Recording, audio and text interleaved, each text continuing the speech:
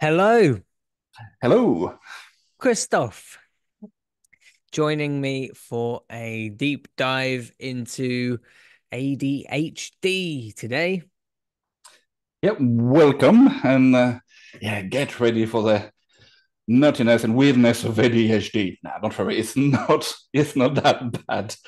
Um, but I'm yeah, looking forward to it. yeah, and thank you for inviting me and talk about it basically.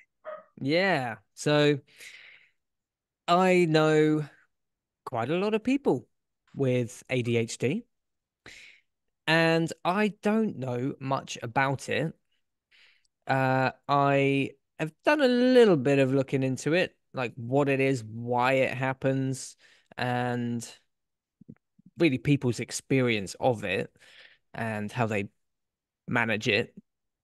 But I thought it would be a good idea to find out from someone with ADHD themselves Hello. what you know about it, what you can impart to everyone else in the world with it, and specifically how hypnosis can help with it, since we are both hypnotists and being aware of how versatile this tool is. If it can help people with ADHD, then that's a really good thing. So perhaps we could start just by introducing yourself, your background, what you do. Yeah. Okay. Well, my background. So, well, first, my name is Christophe Courtin, or Courtin, if you want to say it the English way. I'm French. I've been in the UK for about 25 years-ish now. So I'm an hypnotherapist, just like you. I've been doing it for about 7 years, give or take. And the reason why I became an hypnotherapist is because I had, like many therapists, issues on my own. But 10 years ago, I had what I would call a major nervous breakdown, basically, which now looking back, it was an ADHD meltdown. But I'm not going to go into it just yet. And I had some therapy done at the time, talking therapy, and I also was listening to, I was about to say hypnotapes, hypno recordings on YouTube because I had some issues with insomnia and anxiety and all those kind of things, which did help. And I found that kind of helped me smooth things around and helped me just move on down top of therapy, counseling, and medication as well. And whilst I was listening to all those things, all those recordings, which was nice and soothing and all the rest, I thought to myself, hold on, they're just talking to me. It's just words. How hard can it be? And with that in mind, I eventually met a local hypnotherapy trainer, had a chat, and enrolled on a course. And there you go now. I've done many courses since. I've trained with a lot of really cool people. So from Betty George, which was my first trainer. I did a course with Mike Mandel, with the Jack Waynes, with Carl Smith, a lot of different people. Um, and here I am now, established professional hypnotherapist.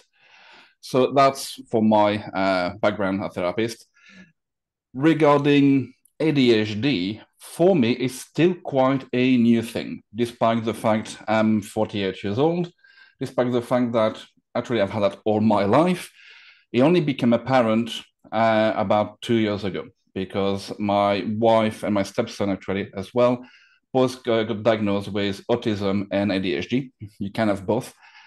And so my wife at the time was 50, so late diagnosed, which is quite common nowadays, especially for women. And as I was looking at all the different symptom lists and all the things to look at for, I was like, hold on a second, hold on a second. Oh, that starts to make sense. And basically, the more I looked into it, the more I realized, yep, that really, really applies to me. And on top of that, my late brother was also definitely hyperactive ADHD. My nephew got diagnosed with ADHD also, and because it runs in the family, it was very likely that I had a strong chance to have it. And looking back, I'm just thinking, how did I see that? How didn't I see that before? Basically, with hindsight, it was so obvious. But the problem with ADHD is that for a long time it was simply seen as it's a little white boy issue. They're just hyperactive, they're naughty boys, and that's it.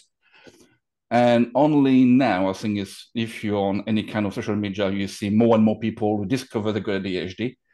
Is because the specialists themselves have realized that, oh, hold on, little kids with ADHD, they've grown up to be adults with ADHD. Shocking. And so because I suspect maybe at the time in the 90s, people thought they'll grow out of it. No, we don't. So that's the Yeah. thing. And it can also easily be missed as well in childhood if the child is good at masking as well, especially women are very good at masking, so it can go undetected or be misdiagnosed with other type of mental health issues such as borderline personality disorder or a lot of different other things. But that's a different story, not for today. So there you go. So I'm technically undiagnosed officially. I'm on the waiting list for my diagnosis, but in the UK it takes about 5 years to get one. But having done all the research and all the tests and everything, I think they'll just confirm it. And people who know me, they will say, yes, that's definitely applies. So really quickly, if you were to give a brief definition of what it is, like I know it stands for attention deficit hyperactive disorder. Those are a lot of convoluted words. Yes. What is it? Okay. First, ADHD, the term I think is wrong on so many ways. They just picked a couple of symptoms which may or may not apply to people with ADHD and made a name from it. For example, attention deficit, not always. Yes, we got the typical cliche, oh, scribble and get distracted. But sometimes as well, we can hyperfocus. So it's not so much an attention deficit, it's struggling to manage the attention, which is quite different. Hyperactive, not always. Actually, there's three types of ADHD. You've got hyperactive, you've got inattentive, and you've got combined. So for the lucky ones to have all of the symptoms. And disorder, I don't quite agree with that either. Myself, I think it's more a condition or a neurotype. It's just how your brain is wired. Just like you've got the neurotypical brain, you've got the ADHD brain, you've got the autistic brain, and all of the different things. It's just a different way of working. Just like you've got many type of cars. You've got petrol, you've got manual, you've got automatic, you've got diesel, you've got electric vehicles. They're all cars, but working quite differently, sometimes in a certain fashion, sometimes quite drastically different. So that's how the case. So that's for my issue with the name itself. So is the thing that kind of is in common with everyone with ADHD that, so like you say, some people might find it difficult to focus. Some people might focus on one thing for an extended period of time to the exclusion of everything else. Actually, most ADHD people will tend to have both issues. I think it's but ADHD, an ADHD brain is an interest-based brain. Must you understand that it makes more sense for a lot of things.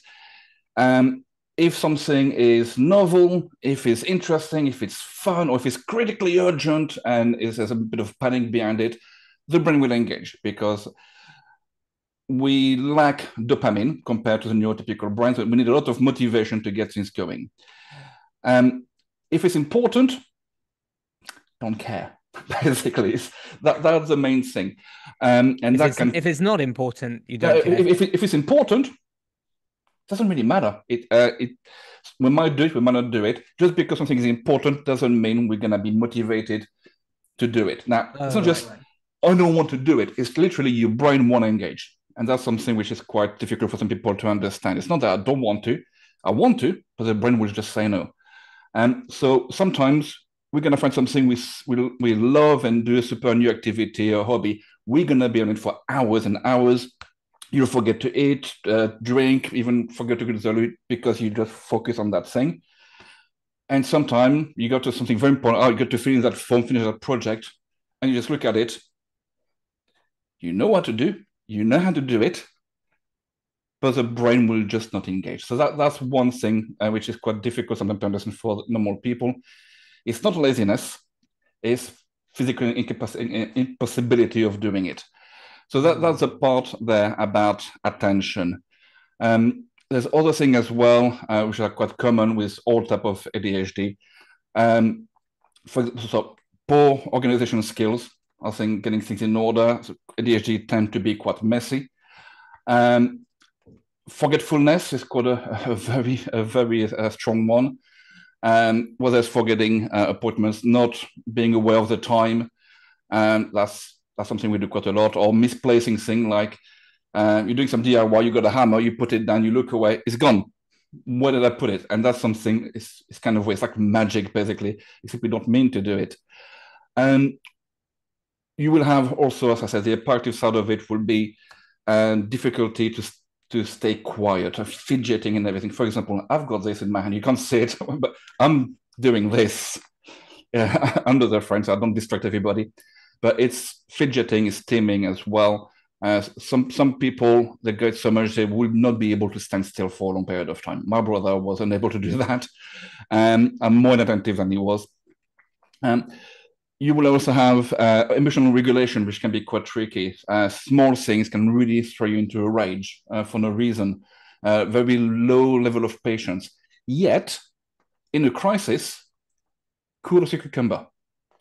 Because a crisis stimulates the brain. A lot of dopamine, the brain says, oh, I can work. And you just super calm. So if you've got a crisis on your hand, get someone with ADHD. They will deal with everything super cool. Other issues as well is impulsivity, which leads as well to being easily addicted to substances or shopping or anything like that. What else? I think there's a lot. Yeah. So it's not just, oh, squirrel No. and short attention span. There's way more than that. But obviously, I mentioned all the issues. There's a lot of advantages to having ADHD.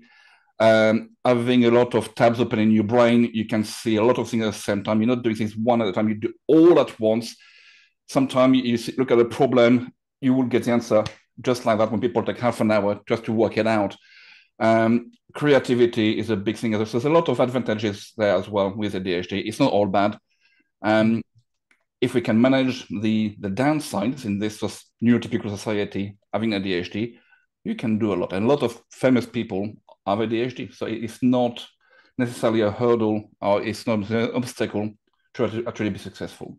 So that's great. I mean, yeah, if, like you say, I'm just thinking if you can learn to manage those downsides, then it's like you can harness the full capacity of your brain in a way. Well, that's sort of how I imagine it. Absolutely. But the thing is that managing as well has a cost. I think it's called masking as well, because you live in a society built for the average person, which fair enough, and you try not to scare the people with how you really are in a way, because it can be a bit much sometimes. And therefore, you've got to literally put a mask on and pretend to be normal. And that takes a lot of energy. And some people do it without realizing it. They're just trying to comply. They try to do like everybody else, not realizing they got a different type of brain. It's exhausting, it's tiring. And if you don't manage it properly, if you're not aware of that, if you don't have a healthy coping mechanism, you can just go flat very quickly. And that's what we call meltdowns, when you literally just can't cope anymore because you've been normal for too long. And that's not something you don't want to do too much. No, not for anyone. So, okay, great. So, your experience of using hypnosis with ADHD, what's that like? What's involved and what's your experience with that? Oh, okay. So it's not that different than dealing with anyone else, for that matter. Just to get back to the analogy of cars, you got different type of cars. Once you learn to drive one, generally, if you're not too bad, you can adapt to drive a different one. Like in Europe, we mainly drive manual cars, and quite rapidly you can get used to an automatic or an EV or whatever. So it's not that different, but you need to be aware that it is a different car, because if you try to fill up your petrol car with diesel, you're going to have issues. So that's pretty much what's going on there. So I find personally working with ADHD people great fun. That's the first thing that comes to mind. It's easier once you know how to handle them. Because the thing is, people with ADHD tend to talk too much. So you've got to kind of bring them back down. And problem is, if, like me, you also have ADHD, your client has got ADHD, if you're not careful, 2 hours have gone by, oh, we forgot to do hypnosis. So you've got to be aware of that. So that's one thing. I find that once they realize it's not about being relaxed necessarily, you will end up relaxed quite often, but it's not about relaxation. It's simply about using your imagination. Then they relax into it mentally and say, okay, let's go and play with that. And you have a great result very rapidly. I think they're the easiest one to work with in that respect. Now, what people with ADHD tend to come to see me for most of the time is anxiety, stress, low self-esteem. And there's one big thing in ADHD, which is called RSD, which is rejection sensitivity dysphoria. Because if you've got ADHD, very often you'll be seen as a clever kid with a lot of potential, but a bit lazy. Or why don't you supply yourself anymore? Why are you not careful? You got a school reporter will say, could do so much better if they apply themselves. I think one of my school report I've looked at the other week, it was saying, could easily lead the class, but it will go against his jovial nature. So basically, I was a school clown, basically. That's what they were saying in effect. So kids with ADHD tend to have a lot of micro-criticism very regularly all through the childhood, which it sounds like an exaggeration, but it's not. It becomes a type of PTSD. You're being criticized so much, so often, a little bit, but a lot, like being sanded, that after a while you start to develop ways to avoid criticism and rejection, which are two things which nobody likes being criticized. Nobody likes being rejected, but if you got ADHD, it hurts, like almost physically. Like in the morning, your partner is in a rush and they just leave the house quickly without saying goodbye. If you're normal, you say, it's a bit of a rush, they're running late, fair enough. If you get ADHD, you think, oh my God, they're leaving me. What have I done? And you start to go in a panic mode on that. Or if you say something on Facebook, for example, and someone says, no, you're wrong.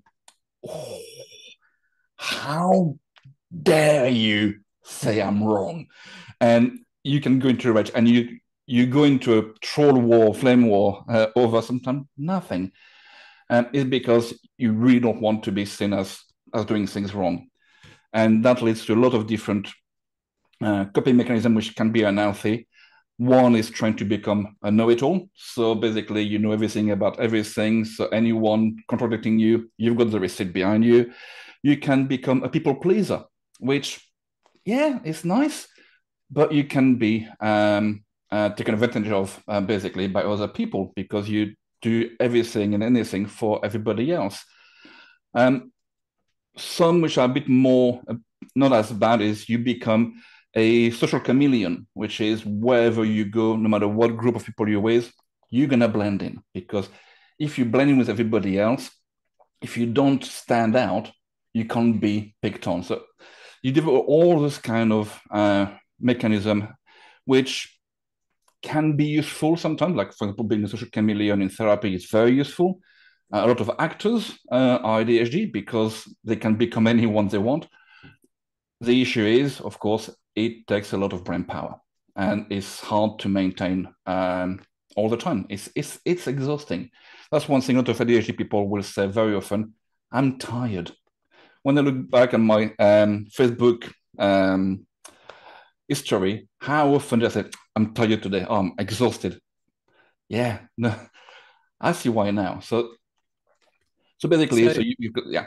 So is it a case of allowing a person to really be truly authentic and to feel free to be themselves?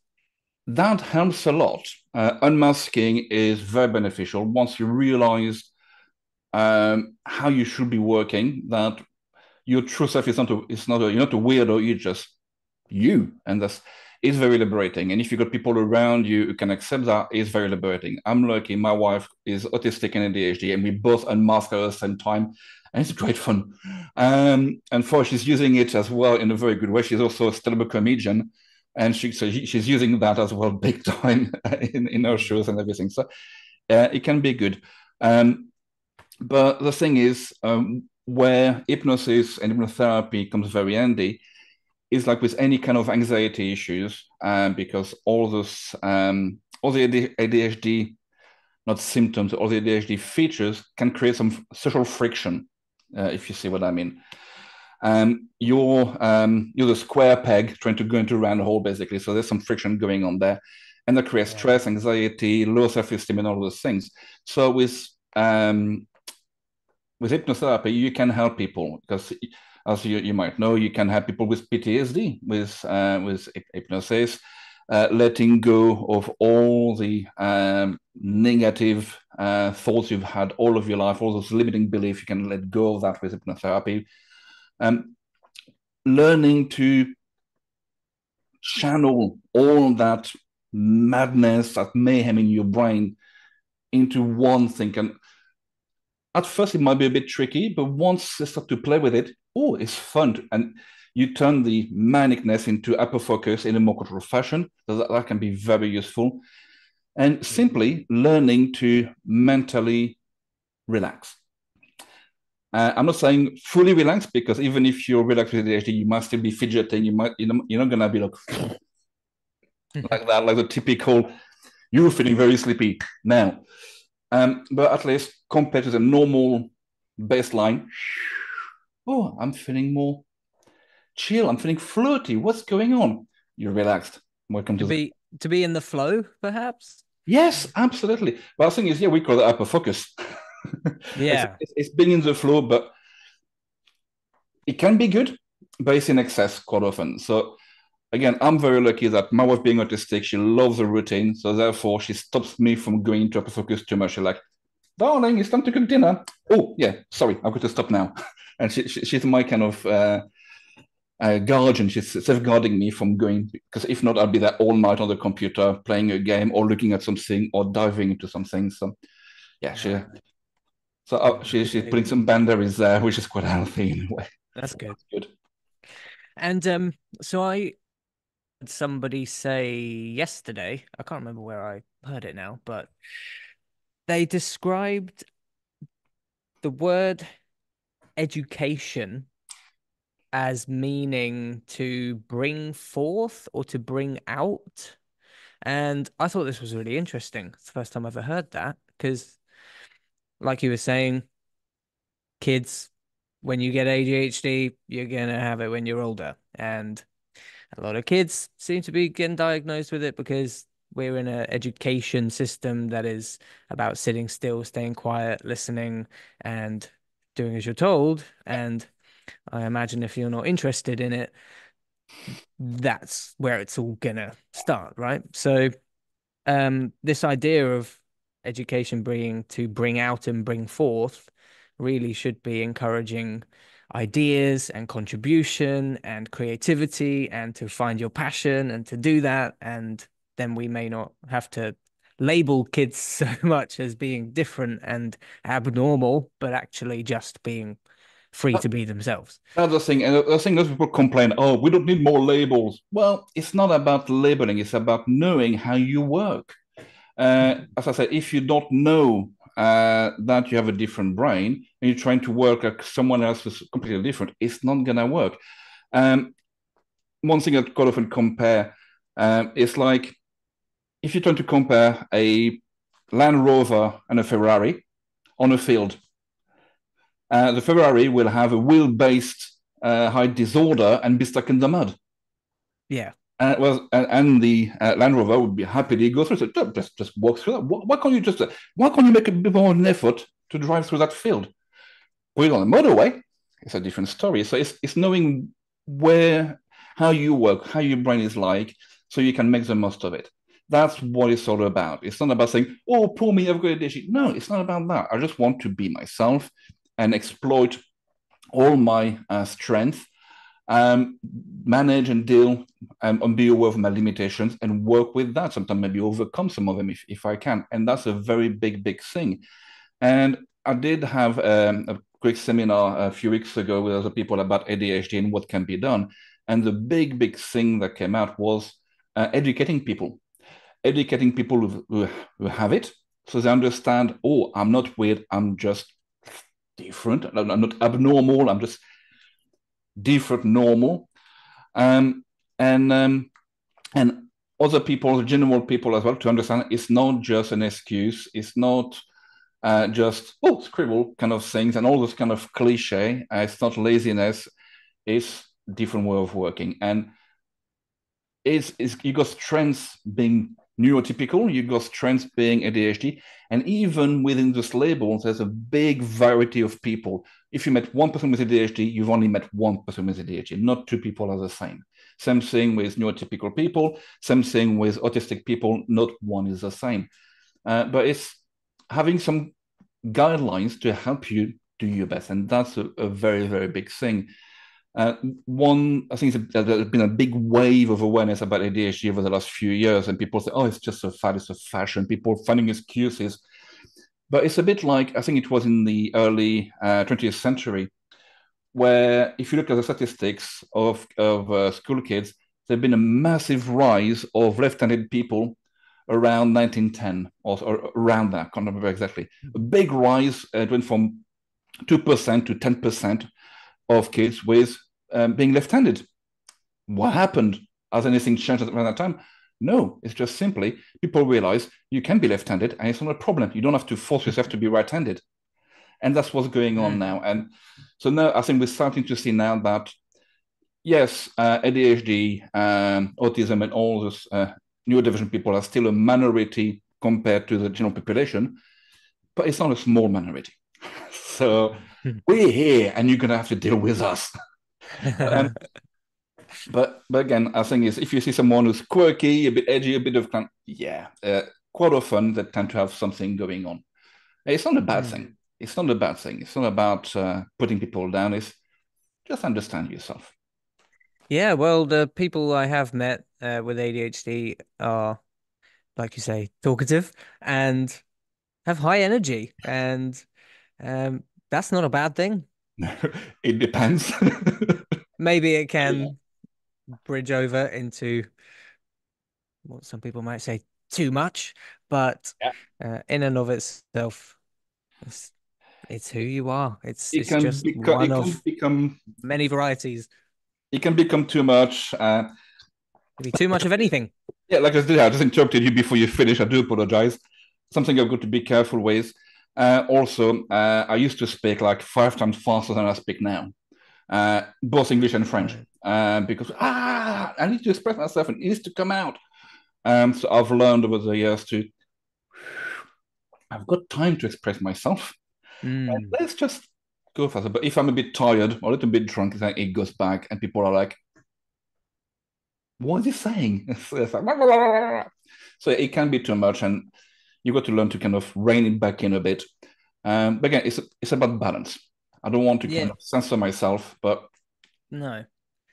calm down. Yeah, and it's something I've always been aware of growing up is a sort of sensitivity and an attunement, maybe, or an attentiveness, like uh, a responsiveness, maybe, which is, I guess, how I got into hypnosis. It's like communication skills. It's Absolutely. listening and knowing who you're speaking to, and uh, And paying attention to the cues because sometimes you talk to people and the eyes glaze over, and you're like, why are they listening to me? I do teach martial arts, and I had one of my colleagues used to Christophe, because I didn't realize people were like, "You explained for 20 minutes now. Can we just get on with it?" So I had someone kind of reining me back in, and I've learned eventually. Okay, keep checking, keep checking. Have I lost them yet or not? And keep things shorter. So Mm. something you learn basically, and it takes time, and it's not an overnight thing, but No. it's Well, right to do we're better. we're all born with certain strengths and certain challenges that we gotta learn. And for me, it would be other things. And that was another thing. Is like ADHD. Is it a permanent thing? Are you gonna live with it forever, or are there certain things that you can do that change your experience of it and change maybe the chemistry? Well, for what I understand, it's a structural difference. The main difference is the first one that comes to mind is the low dopamine thing we've got. So the frontal cortex runs better if you got those dopamine in your brain. Now, don't quote me. I'm not a neuroscientist, and people may say you're wrong. Fair enough, and I will hate you if you say that. Um, but so that's the thing. Basically, is we always try to seek dopamine to get the brain running. So that's why you've got stimulants as medication for ADHD. You got a kid who's all over the place, running up and down and just clapping on chairs, and you give him stimulant? Yes, because it does stimulate the front of the brain, which then can calm the rest down, because the frontal cortex is what keeps everything in check. So that's why Adderall in the US is basically amphetamine. That's what it is. In the UK, you can't have that. You've got Ritalin and different other drugs which do a similar thing. A lot of ADHD people drink a lot of caffeine. The thing is, I'm not going to make any advertising by Iron and Monster. Thank you very much. Actually, I can drink a can of Monster, have a Costa large latte, and then have a nap straight away. Caffeine can make me sleepy. Obviously, if I drink too much, I will have issues.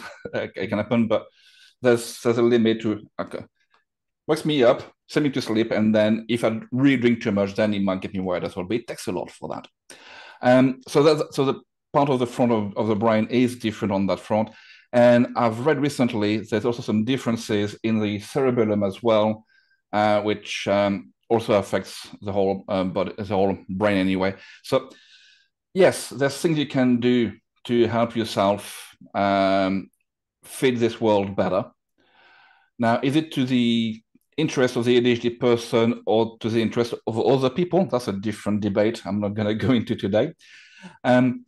But yeah, just to tune yourself back down, it's a similar thing with autistic people as well. By the way, people try to cure autism. Good luck with that. I think it's better to embrace it and make the most of it. But yeah, it's a different structural brain. I think is some people once told me, well, the brain is plastic. Why can't you just change it not being ADHD? Yeah, it's not that simple. Even neuroplasticity has its limits on that front. Again, it's a different type of brain. Yeah. I think that's also the point. Is it's not that you have to change it, it's that by accepting it, you can discover your unique qualities, your unique And it's very abilities. useful. It's like biodiversity in nature. Yeah. It's beneficial. If everybody were the same, life would be boring. Yeah. But you got people who are on different types. So you got in the middle, the average person. Most average, I mean boring generally, but got the strengths and weaknesses. And then you got people on each side, whether it's ADHD or autism, with all their quirks and things they do. And all together makes a very interesting mix. And we influence each other, and we see things differently, we do things differently, and it's just bracing all that thing, all the information together in different ways. Mm. It's useful. I think if everybody were ADHD, it would be mayhem, it would be chaos, it would be hell. If everybody were autistic or neurotypical, similar thing, if everybody was the same, life would be boring, basically. Mm. So yeah, just accept that.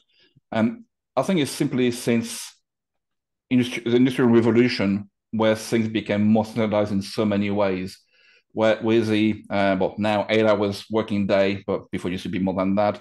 With the school system being structured, with you need to have 8 hours of sleep and you need to be up in the morning, go to bed. Everything had to be the same. Everything was standardized, which for the vast majority of the population, fair do, it works. but for the people on the side, and it's not a small minority, it's quite a big minority, it creates challenges. So that's why I'm calling it social friction. And I will say it's a social disorder more than a physical disorder, if you see what I mean. So Absolutely. yeah, we've got to accept it. Absolutely. Yeah. Yeah. Right. Okay. Um, so then what would you advise, or what would you say to someone who has ADHD, who, I don't know, maybe there is a something about it that they struggle with, that they're not happy about, or they apologize for, perhaps. That's something I've experienced, is being in conversation with people with ADHD. They've often apologized for the way they're speaking, and I say it's fine, it's okay. Nothing to apologize for, I promise. So I don't know. I know there's so many areas and it could be different from one person to another, but Yeah, there's a lot of things there. I think is the one thing is to be kind to yourself. You are who you are. You've got your quirks, and that's completely fine. So that's the first thing. Be kinder to yourself. But I think you said that people apologizing. I think that's a sign of arrogance. Oh, sorry, I don't want to be. Please don't tell me off. Um, so that's quite it's a strong sign there. One thing I will say actually for that, or for anyone, not just for people with ADHD, if you find yourself apologizing too much, stop doing that. Bob Newhart, stop it! If you don't know the sketch, look it up on YouTube. It's a brilliant sketch there. But don't try. Replace the word sorry with thank you. It's a simple trick. But say, oh, sorry for speaking too much. Oh, thank you for putting up with me. It changes things a lot. Okay, it goes from people then say, "Oh gosh, you were really a pain." No, no, that's okay. Please continue. So it makes things easier. It makes the person in front of you more grateful because you thank them, and it works for everything. You arrive late somewhere. Oh, sorry, I'm late. Oh, thank you for waiting for me. Um, so it's a thing where if you think about it, can I replace my sorry with a thank you? Sometimes you can't. Okay. Oh, thank you for letting me run over your cat. That won't work. Okay. There's common sense applies here. But quite a lot we apologize for things where we could just, oh, thank you for waiting for me, or thank you for letting me know I've made a mistake here. Thank you very much for that. Say, oh, sorry, I've made a mistake. No, oh, thank you for letting me know. I'll correct it straight away. It changes the dynamic massively. You'd be surprised how big of a difference it makes. And that's something I've learned a few years back. And I'm using it all the time now, basically. But that's the first thing. The second thing is educate yourself. Back to education. Understand how you work. There's no point being labeled ADHD or having a diagnosis of ADHD if you do nothing with it. Understand what it is, understand what it entails, and then you realize how you can make the most of it. So that's a very big thing there. yeah, I just want to say on that, often when I hear people say I have ADHD, it's kind of framed as a negative thing, kind of immediately. Like it sounds like it's a hindrance, and it very well may be. At the same time, I wonder what would happen if we could look at it from the other perspective and, say, I have ADHD and see the positives It can make a that can big bring about. difference. Yeah, and again, it's again, I'm gonna clump autism in that because ADHD and autism, um, you don't always have both, of course, but we get along very nicely. If you got a couple, one is autistic, one is ADHD, is fantastic. Or if like my wife, you got both in one brain. Yeah, it's spectacular sometimes. So that's one thing there. Um, where was I going with that? I've gone somewhere else altogether. Looking at it from the other perspective in a positive way. Yeah, positive. Yeah, positive way. That's it. Because you do things differently. For example, I also work in IT, and I always notice in IT there's a lot of people with autism and ADHD, and for a long time I naively thought I was one of the few normal one in IT. Yeah, right. Um, if you got an IT person like me with ADHD, very good at problem solving, putting out fires, finding solutions super quickly, and just juggling different projects all at the same time. Fantastic. Until you've got to really go through a deep dive in a project and be super expert in one specific domain, then you struggle. That's when autistic people come along. And there's the cybersecurity expert or this expert in Python and everything. And when you've got one of each in your team, you're on a winner, basically. And that's a thing which is very interesting. Silicon Valley will not be the same without ADHD and autistic people. As simple as that. Life will be very different. You have no Facebook, no YouTube, no TikTok, nothing like that. So, yeah. Neurodiversity is important and it is to be celebrated. And it's not an hindrance. It's good. You want diversity. You want different point of views. And you want all to work together. Of course, that's why you've got societal norms and way to engage and way to do things. But let's focus on what's in common, basically. And sometimes, yes, autistic people may not always be the most small talk fans, and just go straight to the point. ADHD people will interrupt you halfway through a sentence because they know what you're going to say anywhere, and they're answering your question already and go on to something else. Yeah, but if you understand that, if you embrace it, it makes for a very interesting world and rich. Okay, great, cool. Okay, well, I think that we've dug nice and deep here today. I think we've covered a few good things. Is there anything else I want to ask? For now, I think that's about it. Okay. Yeah. Well, You're happy with that? I'm happy with that. Thank you very much for having me. Just one last thing, actually, I think is I would say, especially for hypnotherapists, actually, or therapists in general, is don't be scared of ADHD people. And I'm saying that because a few years back, I went to see a trainer, very, very good person. I'm not going to say who they are, but very competent. And yet they said, oh, ADHD is a contradiction because there's so disorder in the name. No, just go for it. Don't expect them to be relaxed and limp. They might just be all over the place, but keep them engaged. Don't bore them to death because that's true for anyone anyway. But if you can keep your sessions interactive, if you keep them engaged with you, and that also will help you with neurotypical people, by the way, you're gonna have great fun. So That's that's good. all I have to say about that. And that reminds me of one other important point that I've mentioned before, which is that, as we know, hypnotherapy can help people, like if you're a human, anyone with any Yeah. brain, with all kinds of things, whether it's relieving stress, relieving anxiety, improving your memory, and Yep. any goal you really want to achieve, we can do it. And people often say, well, uh, I can't switch my mind off, so I can't be hypnotized, or things like that. And Yeah.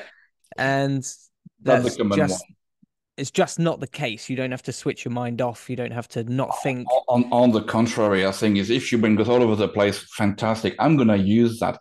What I'm gonna do, just let me do that. Let me guide you. I'm your co-pilot.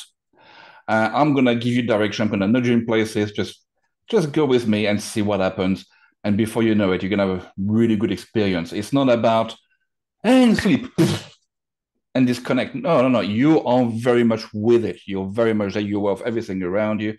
It's not even about relaxing itself either, although relaxing is a side effect and it will happen quite often. But it's about using your fantastic mind, and whether it's a neurotypical, an ADHD, an autistic, or anywhere in between, it's about using your mind, your imagination, your creativity. And if it goes all over the place, great. I think that's fine. I will give you a line to follow, and you might go, but you generally gonna go in the right direction. And before you know it, you're gonna have some really cool results. And yeah, no, as I said, having a hypnotherapy session with ADHD people It's great fun. So if you think that, Yeah. I can't concentrate enough, I don't care. Mm. I will keep you interested. I will keep you interested, and you will keep playing with me. And that's what it's all about, really. I'm oversimplifying a bit, but that's pretty much what it's all about. Mm. Keeping you engaged, basically.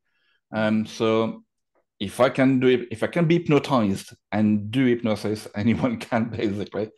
Yeah. So don't worry about not being able to relax, not being able to switch off. It's a meditation, and even in Mm. meditation, you don't have to switch off either, by the way.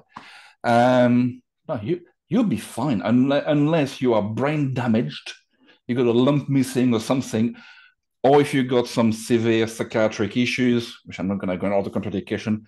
But for the vast majority of the people, 99% of the population, you're going to be just fine and you will benefit from hypnosis and hypnotherapy. And it's not just me being biased because that's what I do all the time. It's true. It's nice, it's safe, it's fun, and yeah, it's very useful. Yeah. It's like it can be slow and calm and relaxing Can be. and taking you down a stream if you like.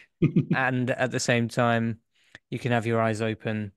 You Yeah. can be But I think it's basically, active. You can be moving. You can do it any way you like. but the thing is, the general comparison we do with hypnosis and everyday, in everyday situation, watching a film is hypnotic. You're watching pictures on the screen, you watch actors, and you might even know the name of the actors, and yet you accept it and you say, okay, let's imagine it's true, and you got all these emotions coming up. That's hypnosis, and you got your eyes wide open. When you read a good book, you're getting suggestions from the page, and you create whole worlds in your brain, in your mind. That's hypnosis. Or simply listening to a story. Someone telling you a story and it makes you feel things. That's hypnosis. We just don't call it that, but that's all we do. So Uh, yeah, it it might be a case of thinking like what tuning in with my unique brain and my unique body, the way I work, however fast or slow or loud or yeah, soft that is, what is it that I'm trying to achieve and how do we get there? And it doesn't really matter what route you take, whether it's loud or fast yeah. or slow or whatever. Whatever suits you. Yeah. And I guess that's what we're doing. We're setting the trajectory. We're going this way. This is where I want to go. This is the result I want, perhaps the Yeah. change I want to make. And tuning in with the uniqueness of you Yep. to get you there. Yeah. And as I said, from the therapist point of view, as long as you keep them engaged and active and working with you, you can't lose. Basically, you're on a winner every time. So I think the people who struggle with ADHD people is the people who've been trained to do hypnosis in a very slow fashion and with a half an hour progressive muscle relaxation and a monotonous voice and monotonous comments. Nah, you've lost me within 5 minutes. So Even I've experienced that before too. I'm like, yeah, absolutely. It's I boring. don't want to relax right now. I don't need to be relaxed. It's not about relaxation. Relaxation is a side effect, but so many people, you can have someone super relaxed, not hypnotized. And you can have someone hypnotized, but like this, I had the case last weekend. A young lady, she was like that looking at me. I said, just imagine you go to a place, you go, so she was like, yeah. And she was staring at me. And so I was like, okay. She was a bit intense, but she was doing the work in her head. She just had her Mm. eyes on. Fair enough. Um, so yeah, just go with it. Roll with it. Roll with their unique brains and play, have fun. And everybody's different. So be flexible. Hmm. Brilliant. Great. Well, thank you very much. And maybe we will meet again soon for another chat, uh, going even further on this subject Anytime. or another. We will see. Anytime. It was a pleasure. Cool. Thanks very much. Thank you very much. Cheers.